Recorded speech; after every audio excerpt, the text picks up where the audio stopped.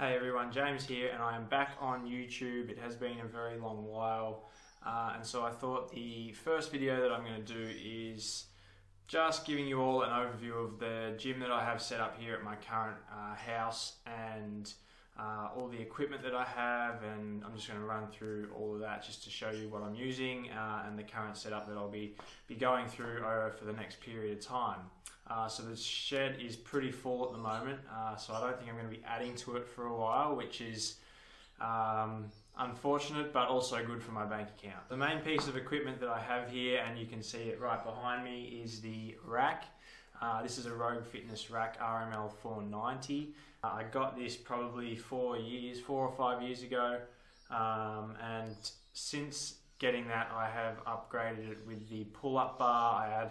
I bought it with an extra set of J cups. I have safety straps on there as well, a dip attachment for it too. So I've stocked it up pretty well. It's ready to go, and it should last me hopefully the rest of my life. So that's the Rogue RML 490, straight from Rogue Fitness here in Australia. And then on top of that, the next piece of equipment that I'll take you through is the Verve Fitness bench, commercial bench, I think it was. So that one it's not the decline bench, it's just flat up to the full straight back, 90-degree straight sitting position. So that one I've most recently added as well, because my old bench was a little bit flimsy and it had started to bend. I think it was only worth about 150 bucks. So this one was a little bit more expensive at 400 as well as shipping. So I'm really happy with it so far. It does a fantastic job. It feels stable. I don't feel like it's going to bend anytime soon, which is awesome. The next piece of equipment that I have to run you through here is the barbells that I'm using. So I have two Rogue Ohio bars, which I also first bought with the rack, and they were about 425 bucks each. And they've been fantastic. I haven't had a single issue with those. And I've recently just cleaned them up too, so I'll probably make another video on how I clean them, but they've come up amazing. They were starting to just get a little bit of rust and wear on them, but after I've cleaned them up, they look almost near new again, which is great. The bar that I have just most recently added as well is the Rogue Ohio Power Bar in stainless steel. And this bar just feels great to pretty much do any lift with. The only thing I wouldn't do is just like front squats or Olympic lifts, because the center knurl is quite rough and it hasn't got the whip in it that you would need for anything explosive. So, but anything like your bench, squat, deadlift, and all those variants where you need a bit of stability is fantastic. Next up is the Concept 2 rower. Now this is the very first piece of gym equipment I bought when I was 18 years old, and I've had it for almost 10 years.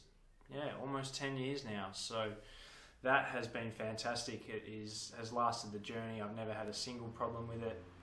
The only thing I've had to do is recharge the battery in the PM4 monitor, because it ran out at one stage, but that was pretty easy to do.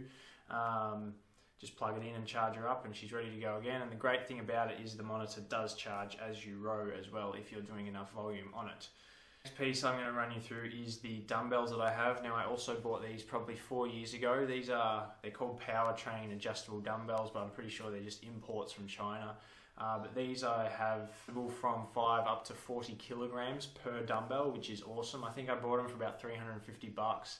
And since COVID started, I checked the website again, and it was, I think, about $850 for the pair of dumbbells. So they've gone up 500 bucks in the last 4 or 5 years, which is a bit ridiculous. But next up that I have here are the Rogue bumper plates. So these are the calibrated bumper plates I picked up from Rogue, and the only reason I bought calibrated plates was because when I bought them, that's all Rogue had available in terms of bumpers. They didn't, or they had, I think, the Black Echo bumpers as well, but they were a bit too fat for what I wanted to use them for. I haven't ever weighed them to check if they are perfect or near perfect with their calibrated setting, but it doesn't really matter to me. Next up here, you can see that I have a whole bunch of attachments and just bits and pieces of equipment sitting on the bench, and I use these for various things.